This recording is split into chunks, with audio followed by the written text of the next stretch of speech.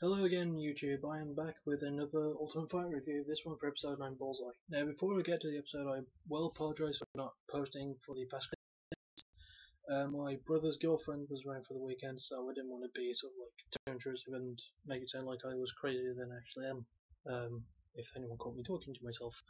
That's pretty much the only reason, and I'm kind of glad that there was no UFC events either, because it did kind of free up my time, but I still couldn't make videos because brother's girlfriend being around. Anyway, let's move on to the episode itself.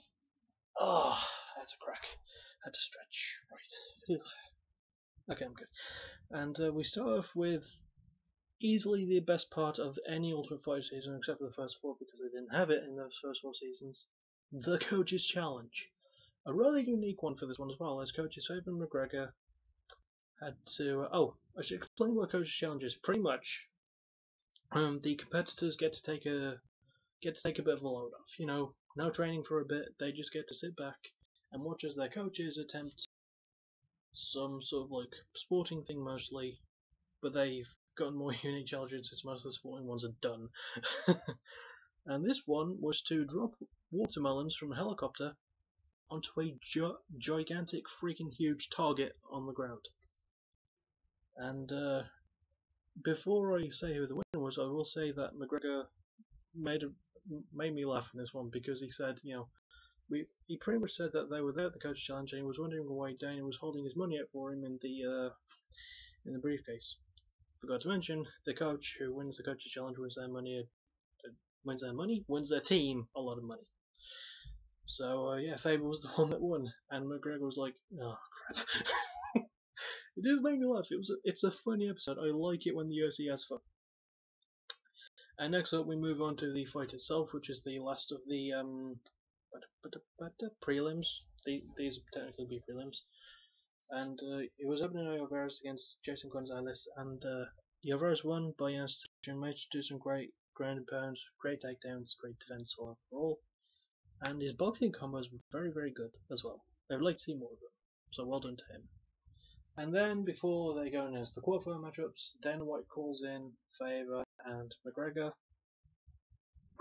Excuse me. Oh, that is disgusting. I apologise. But it's staying in the video because I'm too lazy to edit stuff. But yeah, Dana calls in the coaches and they sort of decide, you know, of the prelim fights, of the winners, who had the worst performance. And everyone pretty much agreed for Chris Gritzmacher. Faber was like, you know, he liked Grits, and he sort of counteracted that with Svensson, who, while Svensson did finish, he was getting his ass kicked pretty handily up until that point. And I'll admit, looking back on it, that is true, but, well, Gritzmacher didn't finish where he had a lot of chances to. I agree with Dan on that. He had more chances. Gritzmacher had more chances to finish, and he just didn't take them. So, kind of unfortunate, but Gritzmacher is chosen not to advance to the quarterfinals. And then, after that, they announced the quarterfinal matches, which were Artem Lobov against Martin Svensson, Saul Rogers against Ryan Hall, Marcin Vosek against David Tamer, and Abner Skullman Lloveras. I just want to say the nickname Skullman because I think it's so cool, against Julian Erosa, whose nickname is Juicy J. See, not only are the European side better fighters, they have better nicknames. I'm just pointing that out. Except for Tom Galicki on Toothless Tom. I've said this all before in a previous video, I think. Anyway, I am done now. So yeah, that's pretty much it. I hope you take care of yourselves, like, subscribe, and all the good stuff. I'll see you in the next one, whenever that may be.